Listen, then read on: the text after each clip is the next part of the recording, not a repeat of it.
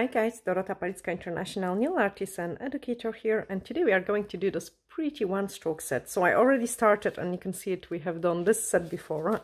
So the first step I need to do it is to push back the cuticles. So just nice and firm push. And then we are going to use the e-file to do the cuticle work on the one side first. So one side. And then go with the other side.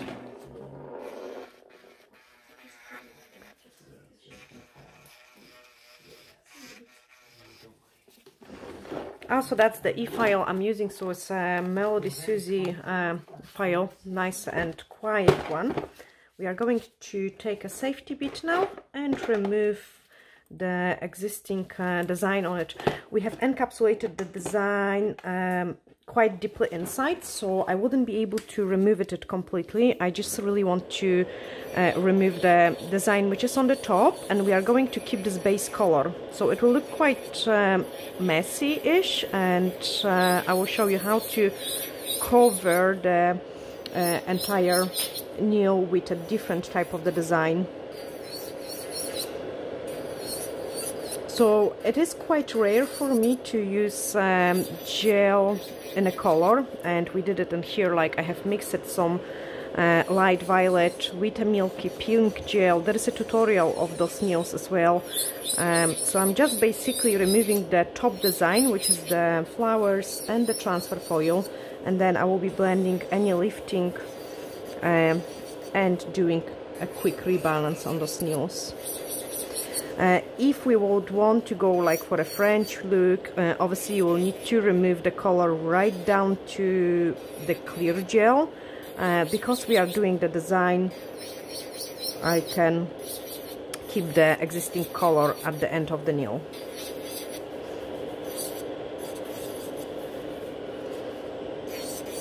Okay, that's me happy with this removal. So clean the dust and then swap to the hand file.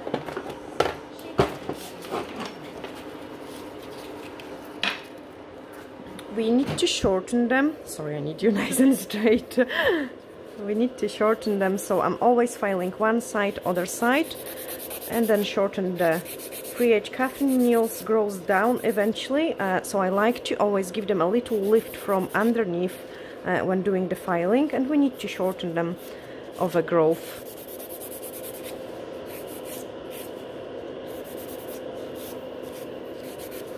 Okay, then thin out the free edge. Don't worry if you overfile the color. Like, as I say, we are going to use some other colors to cover it up. The main thing for me at this stage is to remove any loose product which might be on the nail. You don't want to encapsulate loose products on the nails, because that could cause the disaster. So like, make sure there is no loose product. Okay, I'm happy with this one. File the other one. Also, look how I'm holding the nail folds. I'm pulling them down to make sure I do not hurt my client. Okay, so keep pulling those nail folds down. And then each time when we're shortening the nails, we also want to file the free edge as well, just so it's nice and thin. Because of the structure of the nails, like, they always tend to go much thicker as we shorten them. And Catherine nails are prone to lifting. They're quite flat and oily. They do not scratch well, so I always have to make sure that the preparation of the nail is really good, so they don't lift. Okay, I'm happy with that. So remove the dust and then trim any necessary cuticle which we've got in there.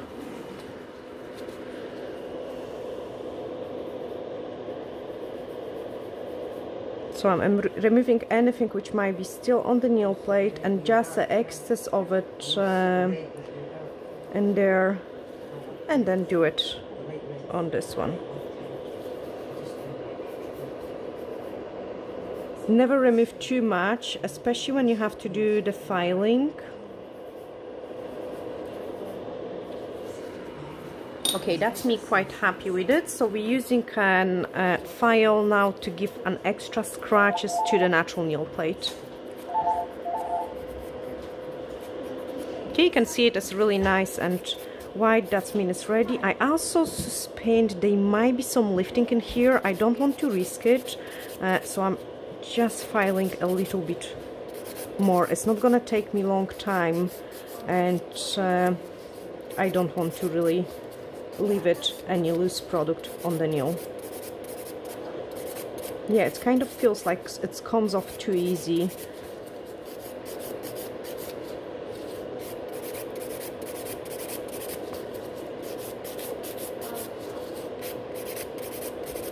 That's it, and then do it in here. So just give it a couple more scratches, and then that's them ready. Okay, remove the dust, blue scrub to dehydrate the nail plate. And also I have left the other nails empty just to show you how quick the designs can be in salon when it comes to the one stroke.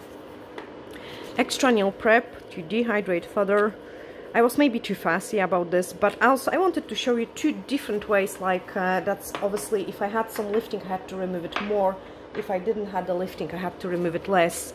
How this will look as the end results. Okay, so an universal air bond, and universal air bond is a product I'm using to give me a better adhesion of the gel to the natural nails, and it works like a base gel. We are going to use the fiber gel and milky peel pink shade, and they are HEMA free. Like my clients love it. Like we never had any issues, like, and even on a clients like Catherine, which are very prone to lifting, we can get a quite good and impressive results.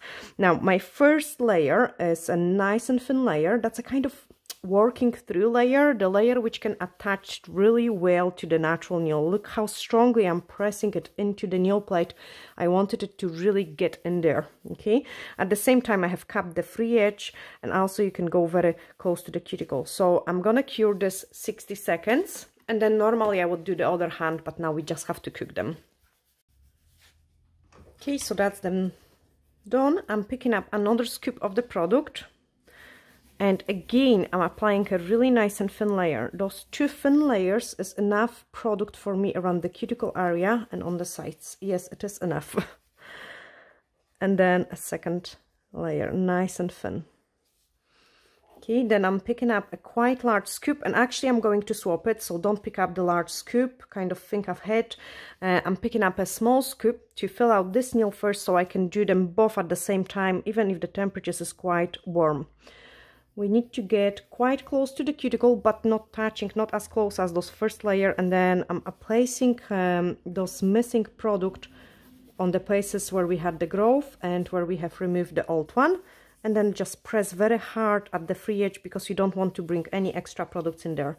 Now the bigger scoop, so the bigger scoop goes in here. Release it from your brush, like kind of like in and out motion. So you've got a wee nice ball there, and then just work it through it. So on the places where I'm missing a lot of product, hardly any press in there, and on the places where I've got lots of product, like a thick press, and this way we have filled those nails. I'm just gonna check if the product didn't run. No, it didn't run, so it's still good. I could do a little string in there just to fill that up, and then we can cure them 60 seconds. Cool, so that's them cured nice and properly, and we can remove the inhibition layer. So UV cleanser to remove those inhibition layer, and then we can shape them. So the same kind of thing like we did it with the first filing when we was removing the old product. I'm filing the sides so they kind of nice and equal, and then I can sort out the free edge. I also want to remove any bulk of the product which I might have there, and then I need to really extremely well blend the cuticle area. And what happens quite often with Catherine nails, they will lift as we file. This is terrible. Like, I mean, this is always so difficult client to manage in that matter. But if they do lift, I mean, I don't know if they will this time or not, but they are more likely to do so. If they do, I'm doing like a mini rebalance at the same appointment and getting rid of that lifting and filling up with the fresh gel. And then that way it works magic, because her nails can last up to 6 weeks if we do it that way. Okay, keep smoothing it out so it's nice and smooth. And then this one exactly the same. So file one side, other side, free edge.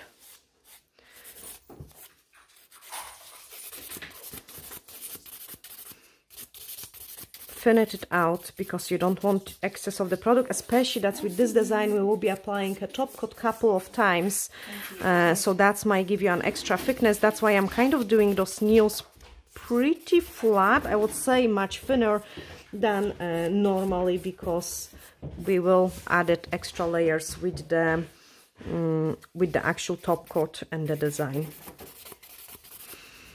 Okay, that's the filing almost done. Like, make sure there is no bits and pieces left over.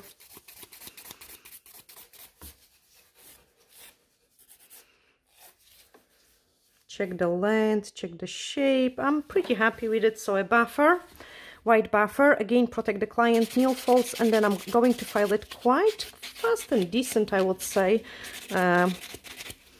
just to smooth everything out. Same on this one, to smooth things out.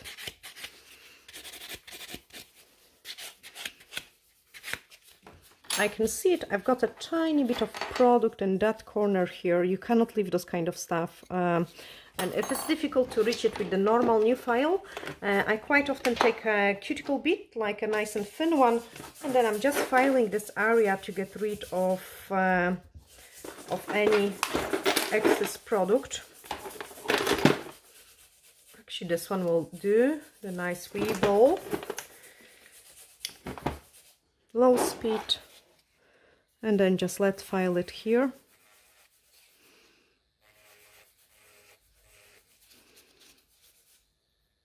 I do really recommend it, like doing it with the like some sort of old bead, rather than trying to reach it with your file.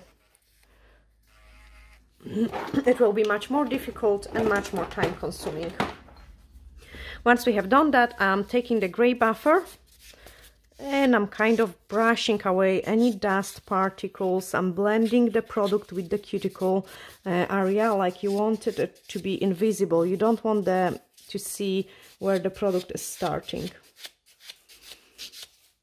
I'm also filing it down from underneath to smooth it out. You can see it here, I've got some place where I have no product, no color. It's fine, as long as the overall shape of the nail is good. So it is quite difficult to see it, because when you look at the nail at this stage, it looks very uneven. And the reason for it is those color difference, like because of the encapsulation. So I'm running through with my fingers, because sometimes the finger can feel it more than the human eye can see it. Probably in the camera I will see it more, because camera always enlarge the things as well. I also love this motion. It smooths out the nails really, really nice. And the reason for it, why we wanted it so smooth, is we are going to use the chrome. And when we're working with the chromes shows up any nail imperfections like 10 times more than they actually are.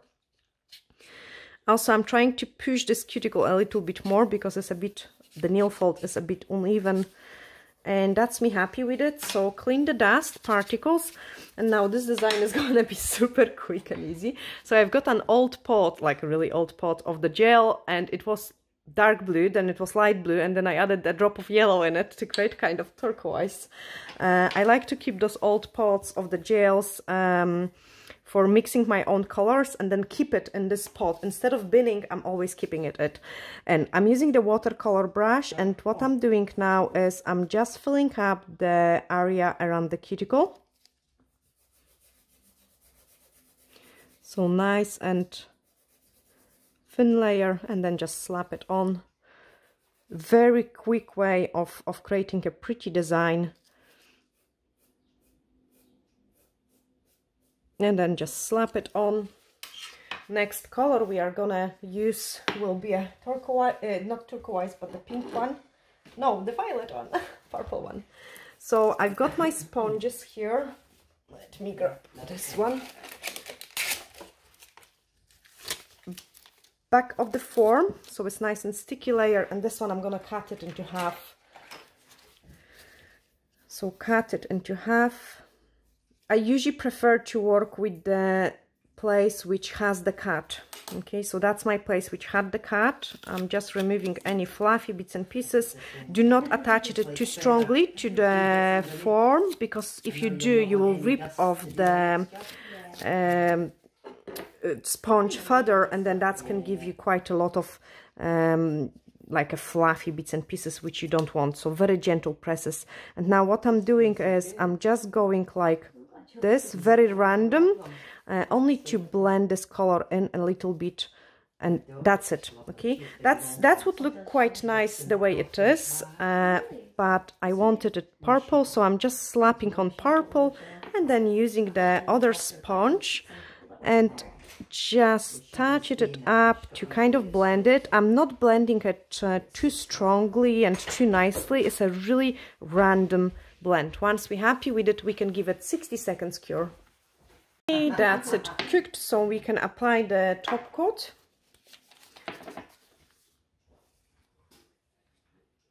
And you can see it like, yes, there are some maybe empty spaces, but because we are applying a chrome, this is going to be invisible. So just apply the chrome, make sure it doesn't have a dust particles and things like that. If it does, you will need, like it will show up really badly in a chrome.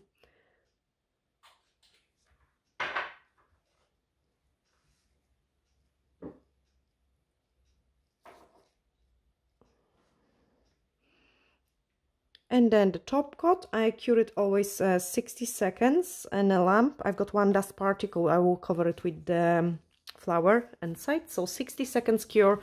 And in the meantime, I'm going to prepare the next things we are gonna use for this design. So this is going to be this angel chrome, and I've got it on my nails. I love it so much. So on my nails, guys, I've got it, I'm not sure if this video is already out or not, I've got it just on top of the perfect rose gel, and that's it. Like I love the look of it. Like it looks absolutely amazing and fantastic. And what is best about it is like on different color, it looks completely different. So we will be rubbing this chrome in. And also we need some acrylic paint. So I have used some nail form, and then I've got this piece in here in a salon, because I have no time, like, you know, in between the clients, and I want to minimalize the things. I always saving, if I'm sculpting the set of the nails, I'm always saving those pieces, because they are fantastic for mixing the paints, and then you just bin it. You would bin them anyway. I'm using a drop of the pink one, like it's hardly visible actually in my design, but I want to use a drop of this pink paint. Now my nails are ready. So when I'm doing a preparation, I'm also, because my nails are so long, I'm placing the product in the lid. So from the lid, I can rub this into the client's nails. Okay, so rub this in. Looks fantastic. Almost like a mermaid set, isn't it? Very pretty. And not over the top. I mean, it will look fantastic even on its own. Guys, we could do like maybe a wish shell design. I had actually dilemma. Now, for chromes, scratch the free edge, because the top coat is not going to stick into the shiny surface. Clean any excess of the chrome, and then we are going to re-top coat it. I wouldn't have to, but I want to. So first of all, my chrome will last me better. And then secondly, if I do the mistake, I can easily wipe it off. And I actually did mistake on the other nail. I think, was it Femme? Femme, and I had to wipe it off the flower, yeah. So it does happen, like, you know, that's, you might be not happy with the painting you have done. And when you follow those steps, you can easily retouch it and make it nicer. Okay, fantastic. Cook it in again. I can close my chromes. So just put it back into the pot. And then the purple paint, so I'm still using the previous paints I had.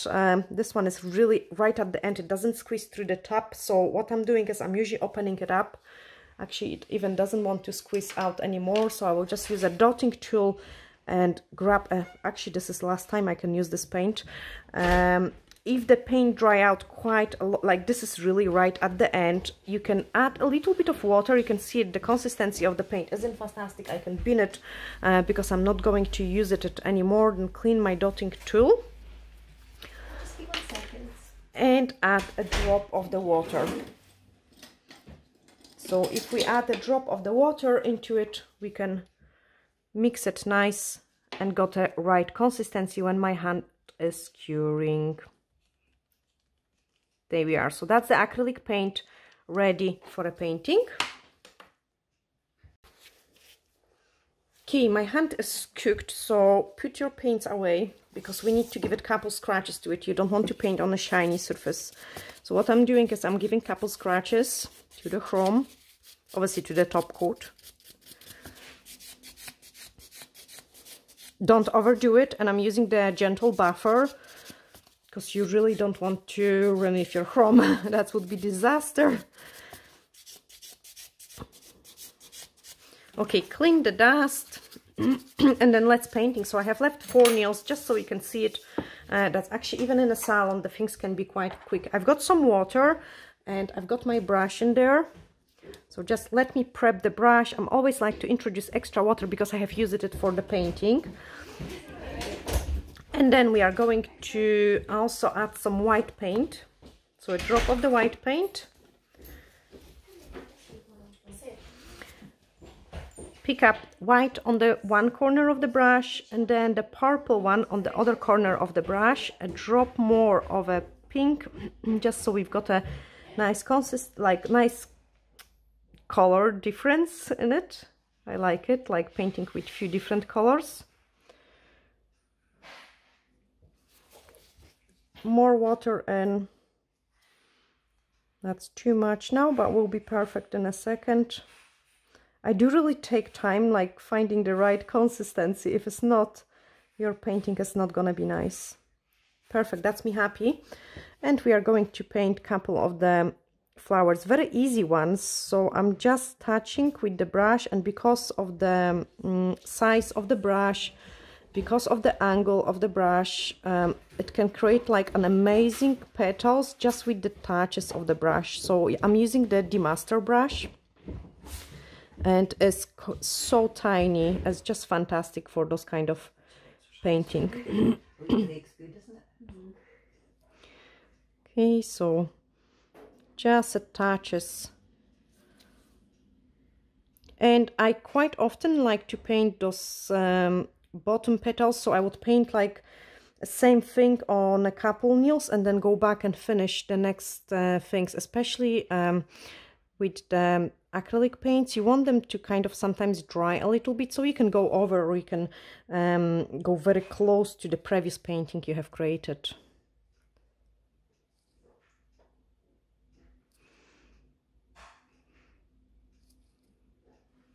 Don't touch the paint which is wet. So this was very tempting, but I cannot touch it because I would break the design. Almost like remove the old paint with the brush, so I never do that. Okay, now I'm happy with this one, or maybe not. So a drop of the water. If I'm going over it a second time, I tend to go quite nice and watery. Clean my brush because now I've got excess of the paint, and I'm always squeezing the brush so it's really nice and flat. Don't make your brush look like hungry. Mix my paint again, add a drop of those pink. So in some petals I'm going to have those pink. I did remove the excess of the water on the side, because when you've got too much it's not good, but also you cannot have too little. It just has to be perfect. There we are.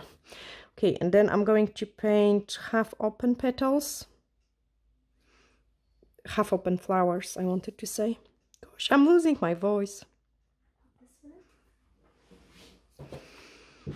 Okay, so another ones. Leave them to dry. Then straight away touch up this petal because I didn't like it.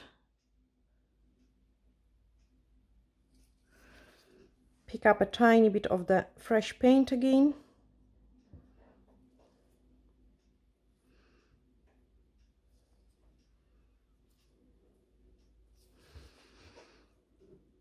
And then add some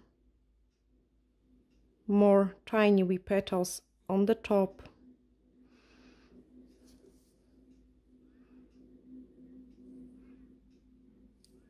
Really just the touches of the brush.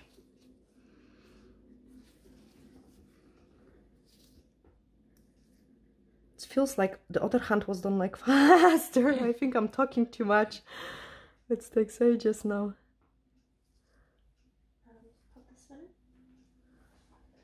And the light reflection, I cannot squeeze my head the way I should, so I cannot see it actually what I'm mixing.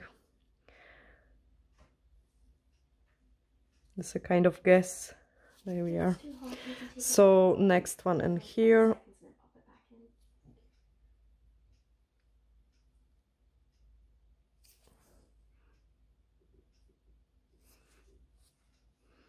Close them.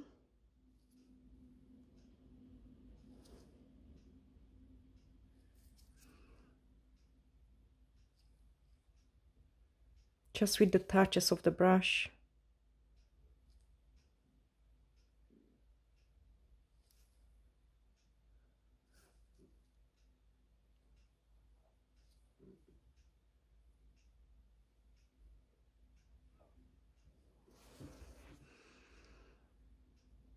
Okay, I'm happy with this one. Happy, happy, happy. Just leave them alone. So I don't want to do anything else, you know, sometimes less is more. Lots of water, lots of water on the brush. And then we are going to do a microscopic dots. Again, something which shouldn't be done with the brush. I say it many times, but I do it many times as well. And this is terrible because I shouldn't. But when you're doing a dots with your brush, like make sure I'm not going like straight, I'm going a little bit side, and I'm trying to don't break a tip. Like retraining your brush after doing such as dots is gonna take some time because you will have to kind of roll it on the piece of paper with the paint to straighten it up. I actually love this set, such a pretty one. And what I love the most about One Stroke is once you put the top coat over it, it's okay, the things like kind of, it's almost like a water for the flowers. They're becoming alive.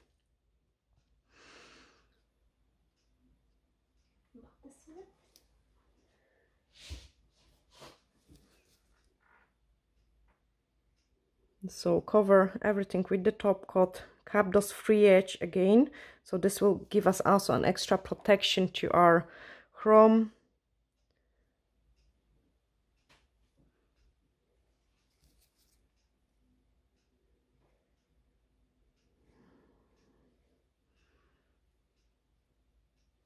Really nice and pretty design. Not too much top coat. So my brush, like when it goes like this, is capping the free edge. I love this color combination. So nice. And this way, basically, we have finished those quick rebalance on those nails. Probably next time we will just bin them and start fresh, depending how they will behave. But that's what we have created today. Obviously, things don't look pretty until we clean the nail folds, wash the hands, because there is lots of dust, excess, and the cuticles. So let me cook them, and then I can show you the final results. Okay, so that's my nails cooked, and I also show you a few things like properly, because like quite often I cut the video in that time and then I cook the nails. So here you can see it, I've got a tiny bit of the lick of the top coat. I take a file and I'm touching it up with the file. If I see some sort of imperfections, I still got some possibility like to kind of perfect them before before I take a thumbnail pictures, and sometimes I actually can take quite a long time on it, you know, on those little bits and pieces.